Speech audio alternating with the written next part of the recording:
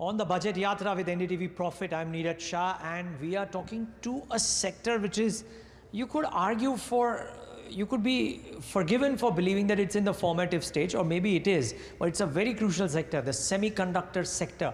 And we have with us on this conversation today, Raghu Panikkar of Kane Semicon, Vijay Muktamat of Sensemi Technologies, and of course, with us on this whole yatra, Gurmeet Chadda of Complete Circle. Gurmeet, thanks so much for being with us all through. Pleasure. Yeah. Okay, Raghu, can I start with you?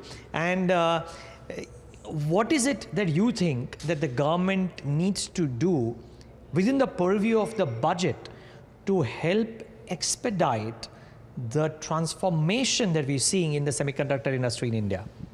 So I like the fact that you mentioned, semiconductors in its formative years, which necessarily means I am 35 years into the experience in semiconductor. I'm in my formative years of my working. I mentioned you could be forgiven for believing like that. Sure.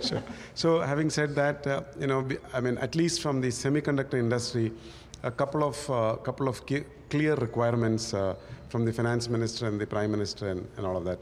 A $50 billion investment as the phase 2 in ISM 2.0. Second, could be an investment in design-linked incentive. Third, could be a big look factor into the raw material, the equipments, and all of that investment that they want to bring in.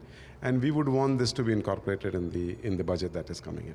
Okay, fair call. Thanks for that, Raghu. Now, Vijay, to you, and Sensemi, in some sense, a young company, but getting into this space, doing some critical stuff. Link your thoughts to what Raghu just said. What is it that you anticipate, and if you can take off from where he left off as well, do you anticipate or wish for some of these things to come? Absolutely, Neeraj. Where Raghu comes from the manufacturing angle. And semiconductor has basically two parts. One is the fabless, the other one is fab. And India is doing fantastically for fab side of things, and India is doing fantastically for, on the fabless side. But there are few things which India has to be proactively working towards the fabless. Because at the end of the day, if you just bring in the manufacturing and if you don't have fabless ecosystem to feed them, then it's going to be a big game changer or a lower side of it. So this is where I would say that, India has taken a grant in terms of taking one step towards the fabless semiconductor with DLI coming in. DLI 1.0 is a fantastic start into the history, whereas 10 years back there was nothing.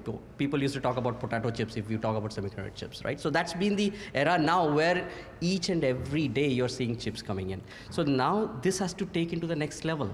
What it means. So India has to come up with a lot of DLI 2.0, which is for us, like us. And then there are two other things which also matters, right? Till now, we've been into R&D phase. Now we are going to see the production happening. And this is where the customs aspects have to be brought in as part of policy change altogether. Point number 2.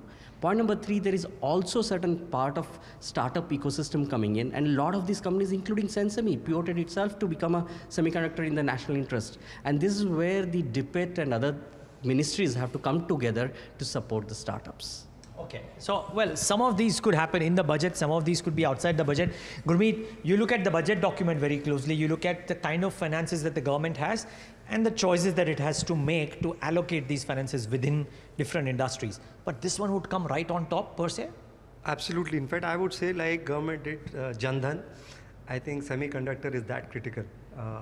Because it brings economic security, it cushions you from what is happening geopolitically.